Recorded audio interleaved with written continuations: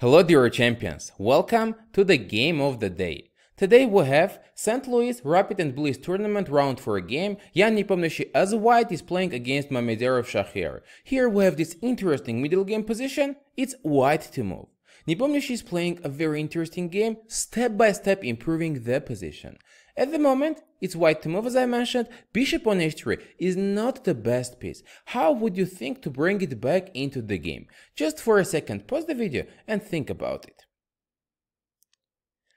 If you here thought about pawn f5 to open a bishop on this diagonal, this has several downsides. First of all, after capturing, it's not like we're weakening very much opponent's position. e6 pawn wasn't defending the king or something doing important. So f5 isn't so strong. Secondly, after f5, there could be some options for black even to play e5, try to exchange the pawn on d4, and then the dark squared bishop on d6, which we are missing, could become stronger. So initially, white plays a different move. White goes bishop f1, attacking on the rook, and this bishop will go to another square. Rook c7, bishop to d3.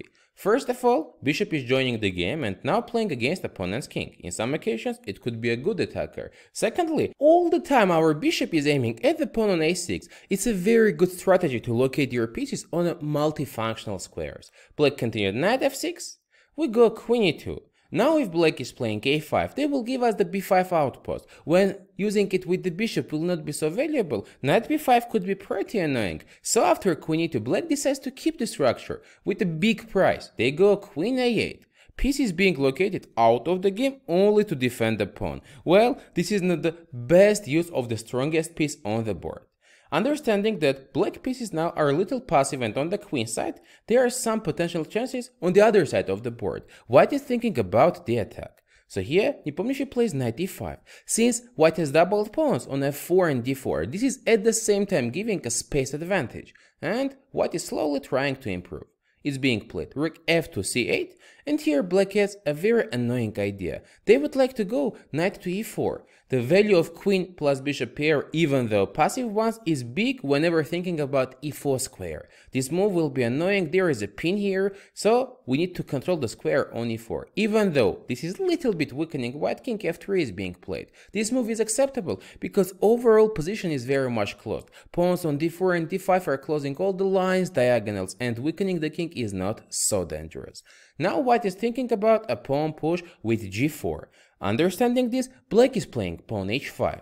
Now if we go g4, pawn takes and pawn takes. Again, the e4 square is becoming vulnerable, so black will go knight to e4. For this reason, after h5, Nepomniatchi is not in a rush. He slowly tries to improve the position. Queen e3 is being played. First of all, he just in case defends the pawn on d4. Secondly, queen becomes a bit stronger and closer to the king side. Maybe in some occasions, some ideas like f5, queen g5. Black continued. Bishop to b4, pressuring on c3. However, it's not a hanging pawn, because after rook c2, black cannot win the material. After bishop takes, pawn takes, rook takes, white has a strong option. Just for a second, pause the video and use your tactical skills.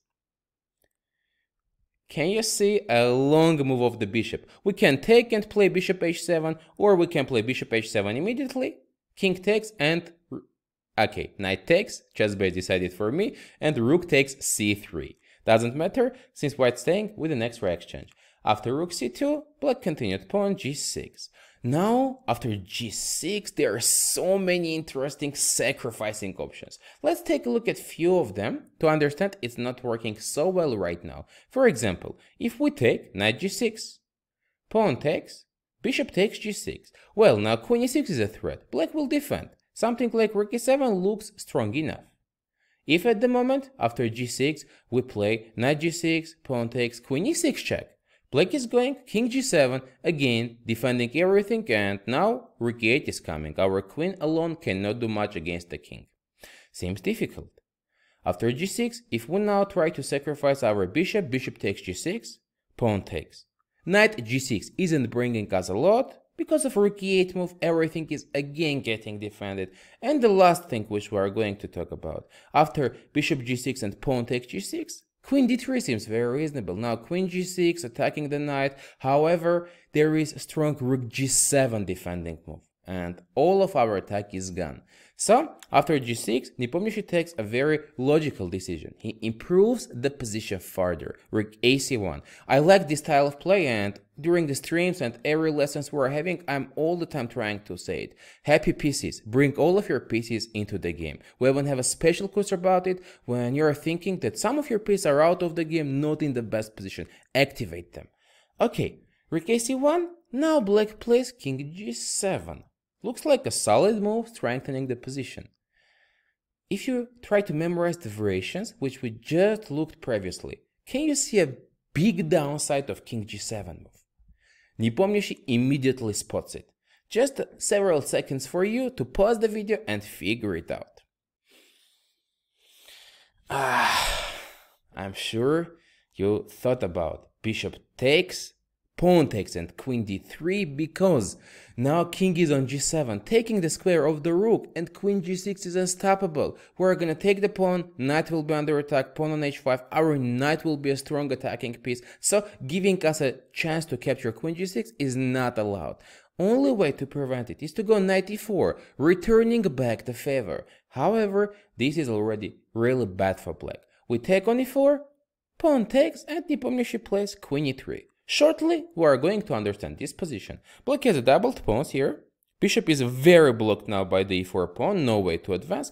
All of black pieces are out of the game, let's say on the queen side, on this territory. White has a monster knight on e5. Our pieces are ready, queen is close to the king. And what's the good news? We have a lot of flexibility on the king side. We have g4 options, since black doesn't have pawn on f5. That's what Nepomniatchi is going to do. Immediately open the game against a very much naked, lonely king of opponent. In the course about the attack, we are going to understand in which conditions we are attacking. And the condition when opponent's king is very much exposed and alone is one of the best opportunities. So, after bishop d5, white plays g4.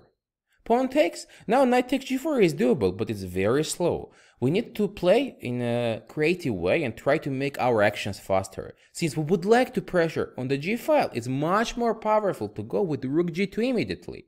King h7, rook takes g4. Already white is creating the first threats. We are trying to take on g6. Black needs to defend. And the next move of Nepomniatchi is another good decision. King h2.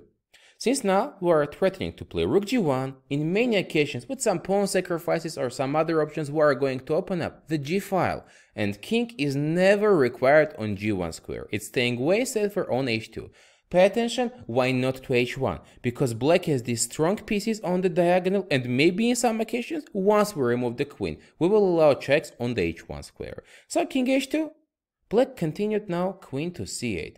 Well, playing rook g1 is doable. However, Nepomniatchi decides here to go for a way more powerful breakthrough. Another important attacking tip. If you are trying to attack, you need to be as fast as possible. You need to try this. I'm not saying all the time go, sacrifice, push and so on, no. But if you have the idea and you can do it a bit faster, it's better to go for it. Now white immediately goes for a strong breakthrough. White played here pawn f5. gf5 happened in the game. We will see this. Let me quickly mention that pawn takes f5 is not working. There is a little calculation here. Would you mind to pause the video and think about it? I'm pretty sure knight d5 is within the moves you covered. So what happens now? Pawn takes g4 is impossible. Rook c7 check wins the opponent's queen. And after knight d5, if black is capturing the other rook on c1, we have a strong knight f6 check. Now if king h8, queen h6 is mating. And after knight f6, if black goes king g7, we're winning with rook g6, rook takes g8, and so on. That's the least we can do, most probably many checkmating ideas as well. For this reason, after f5, black has to take with the g-pawn, but this also has big downsides. Now we capture rook g8. Queen takes is impossible again. We go with knight d5. Knight f6 is coming, the rook is hanging at the same time, so we're winning a lot of material. And after rook g8, if black captures king takes, there are again many winning moves. Nepomniatchi chooses queen g5 check. Now, if black is playing something like rook g7, which happened in the game, white has the last finishing move. Pause the video and finish the game. Again, knight d5. Looks like all the tactics are being solved with knight d5 move. Knight takes. Now if rook g5, rook c8 check, at least is winning the rook, so king g7, pawn takes. I'm not even saying there should be way better opportunities. And after knight d5, Mamedyarov played bishop f8. At least that's what I can see in the online games. And here black resigned without waiting for the opponent's answer. 5,000 moves are winning here for white. Anything, knight f6 check, queen h6 is most problematic. So that's how white is winning. This was a really instructive game by Nepomniatchi because it kept the main rules of the chess game. From the middle game point like this, he all the time was improving the pieces. Bishop went here to active position, rooks joined the game, knight went to e5, queen e2, and at the decisive moment he finds correct tactic, bishop takes g6, pawn takes queen d3, and the game was winning. I hope we together enjoyed this video. Thank you for watching. Jem Gabuzian was here with you, and I'm going to see you in our next videos.